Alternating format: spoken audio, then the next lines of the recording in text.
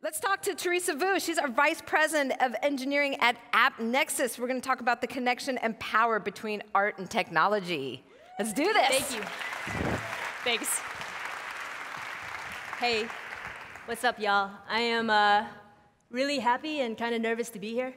I want to talk about the connection between art and technology, or I almost call this how my rap career helped me build the largest independent ad tech platform. Or, alternatively, how my mom said, if you want to be a rapper, be the best computer scientist, doctor, lawyer, rapper you can be.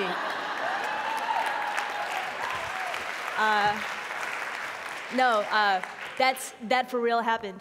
I think I picked the easiest one to pair rapping with. But really what I wanted to talk about today was this dual career that I had and how I pretty much kept it compartmentalized because I thought it didn't really play well together. But, you know, maybe it does.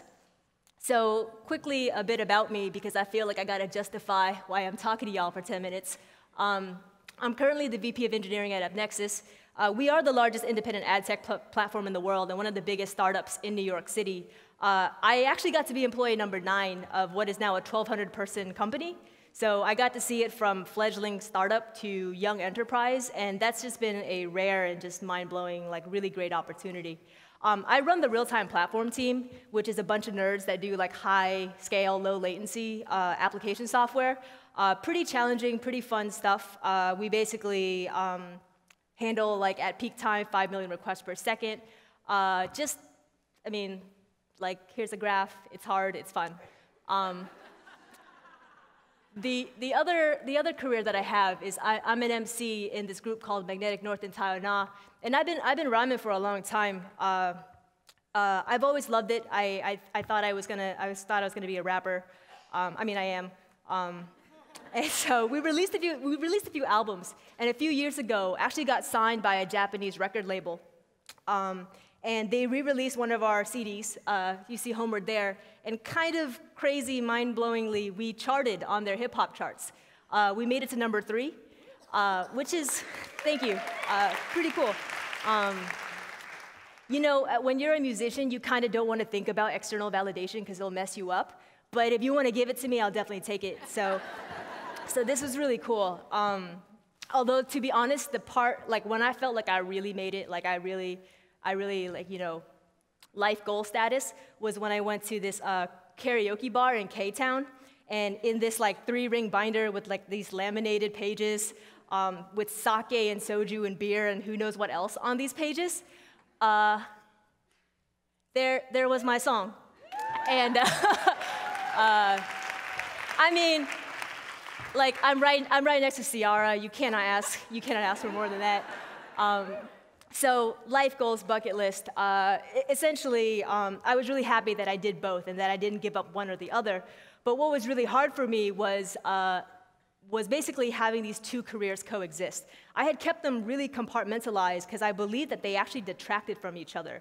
I don't have a lot of street cred to begin with, and I thought being a programmer on top of it would just kill the rest. And like in terms of tech, you know, being an artist doesn't really necessarily help either. The culture in technology is one of like, you know, objective, data-driven, rationale, logic, and art is subjective and full of feelings, lots of feelings. And if you want to get a tech project derailed or a tech design torn apart, like the easiest thing to do is talk about your feelings. You know what I mean? So it's something where I just thought I gotta keep these two strictly apart. For me, I never even thought about how they could work together until my boss at the time came to one of my shows, and he said something to me that made it click. At the time, I had recently gotten promoted to team lead, and I was horrible. I was so bad at it. I didn't really stand up for any of the things that I believed were right, like the prioritizations, the tech designs. I didn't even call out some of my employees for being assholes, because they were. Like, I just let them walk all over me. And I wasn't doing a great job. Anyways, after the show, my boss comes up to me and he's like, you know, I want the conference room TVU to be the same as the on-stage TVU. And I was like, what? He's like, that's just what I want. And what he was implying at that time was like the confidence that I had like performing on stage really needed to carry over to work because I was letting people run roughshod over my opinions. Like I said, it was like a switch moment. And it wasn't that I got really intentional about how my music could work with technology, as much as I stopped compartmentalizing it and just kind of let them coexist. And what was interesting was not only did they coexist okay, but that they actually built off each other really well. So I wanted to go through a few examples of this. And the first one is actually really relevant to the first era of my time at AppNexus. So at a small startup, the first phase is really a small team. You're doing a lot of big things. You got to do them really fast. This actually was really hard for me because I'm the type of person that shies away from taking responsibility that I don't think I'm prepared for. I like to be really prepared, obsessively prepared for all things. So jumping into new roles or new responsibilities was kind of scary. Case in point, like when I actually joined AppNexus, they wanted me to be a developer there. And before then, I was just an analyst. I did a lot of data mining. I wrote some scripts that processed data. But I do nothing about building an application, let alone like a low latency application. And what is ad tech? Like, I don't know. And so that was a difficult time to basically just go headfirst into it. I actually found that when I was working through it, that a lot of what I was dealing with was really similar to the art of freestyling. So in hip hop, that's like this improv rap where you're coming off with rhymes at the top of your head, and they're like little leaps of faith. You can't prepare for it because that's lame. You're supposed to just, it is. I mean, you don't want to write, people can tell, everyone can tell. So you really got to be comfortable with, not being prepared. You got to be comfortable with taking that leap of faith, and you got to be comfortable with not being perfect. And that was the other thing that was really killing me, is that I'm a lot of a perfectionist, and that is a death knell for a startup. You cannot hole up and write code for 3 weeks and not push it out to production, and not get feedback, and not iterate on it quickly. And so I think freestyling really helped me get used to like putting out imperfect stuff out there, because at least you're creating, at least you're getting like feedback, at least you're, like I said, putting yourself out there. And that's a whole lot better than all the songs and rhymes that you write in your bedroom that you throw up and toss away and never see the light of day. So I really felt like for the first era of AppNexus, freestyling taught me the art of going for it, and it kind of got me through those, trying times. The next era was one where I basically went from an individual contributor to leadership. Now, that's a really hard change. Anyone who thinks management is easy honestly hasn't done it. Like, at least systems are somewhat predictable and deterministic. Like, people are just crazy. Humans are not, you cannot put a human through GDB or a debugger, Like, I can't be like, if crossed arms, please print feelings to figure out what's, to figure out what's wrong with you. And no, it's really hard.